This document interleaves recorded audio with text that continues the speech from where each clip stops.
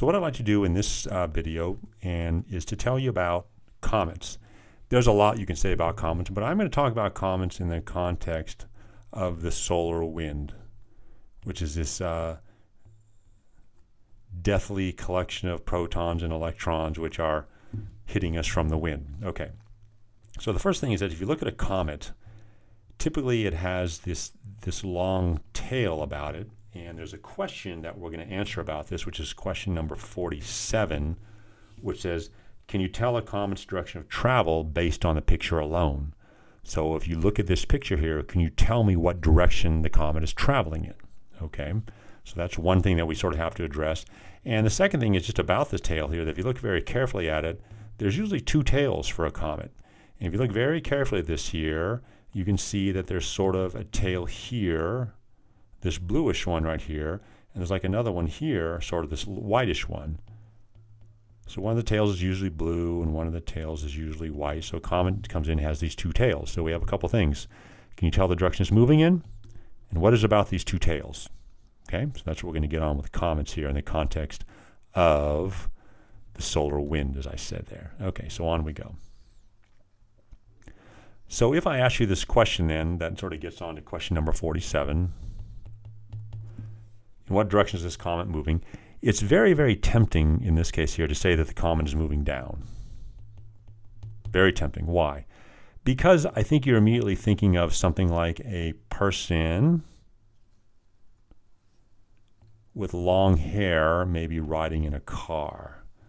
So there's a person in the car, maybe with some nice long orange hair like that.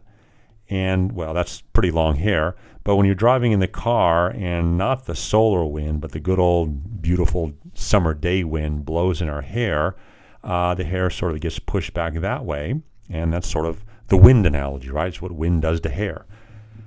And so I think that's why you would probably say then that this comet is definitely going this way.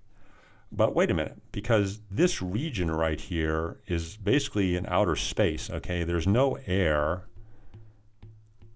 and no wind the way we're talking about wind up here, all right? But what you do know basically is there's definitely a solar wind.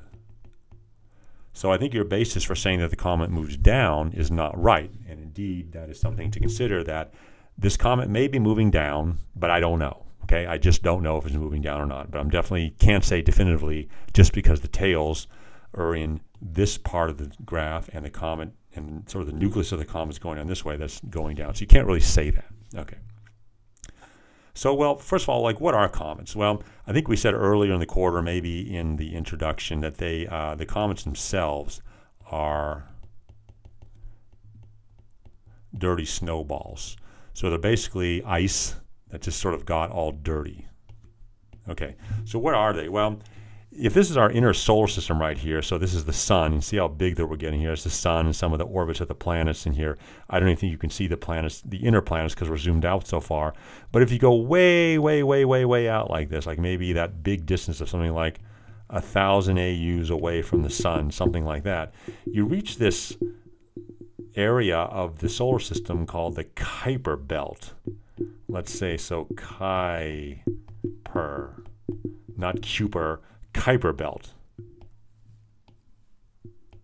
So Kuiper Belt. And what the Kuiper Belt is basically is sort of a bunch of snowy rocks and ice that were just sort of left over from the formation of the solar system and never really made it into a planet or anything like that. And so what can happen once in a while is if you go up into the Kuiper Belt, there might be, like, I don't know, this chunk of icy rock and that chunk of icy rock that might come in and sort of collide with each other. They might go boom once in a while. And when they go boom like that, it might sort of send one careening in towards the sun. It might sort of get connected somehow with the sun's gravity, in which case the object might start coming in and for the rest of its time sort of spend its time orbiting around the sun like this. So it got some initial kick from something else in the Kuiper Belt, but then after that it's sort of bound by the sun's gravity and starts making this massive orbit like that. So you can see it is a gravitational orbit just the way all the others are here. There's definitely, like, maybe if the comet is right there, here's the line that connects it with the sun, and there'll be a force of gravity pulling in like that, and then all the usual things hold, and around it goes forever and ever. Very, very long periods, though. Long periods. Nothing like a year or 10 years or anything like that, much longer than that. So that's sort of where they come from. They come from the Kuiper Belt. Okay, so and they're just sort of these dirty snowballs. And I think, as I mentioned earlier, this Rosetta mission from back in 2014, Europe actually sent a space probe out to rendezvous with a comet. And I think I showed you this here. This is a real picture right here. This is sort of their spacecraft that they sent up, and that's the comet that they're approaching there. Okay, so it's sort of going in that way towards the comet.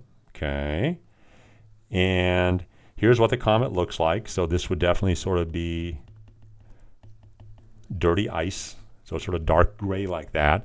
And I hope you can see a little bit of this wispiness coming off right here, because this is the beginnings of the comet's tail, just sort of like melting off like that.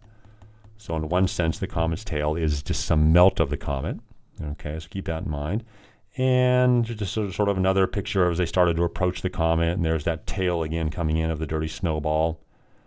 And this is how big the comet would be compared to Los Angeles. I think I showed this to you earlier in the class. So it was quite large. And you can see it looks like just the fusion of two different size snowballs from that, maybe the Kuiper Belt, something like that, who knows. Okay, and so here's the issue then with the tail then. Let me start sort of telling you about how the comet tail works and get that answer out to question number 47. So we'll start that in the next video.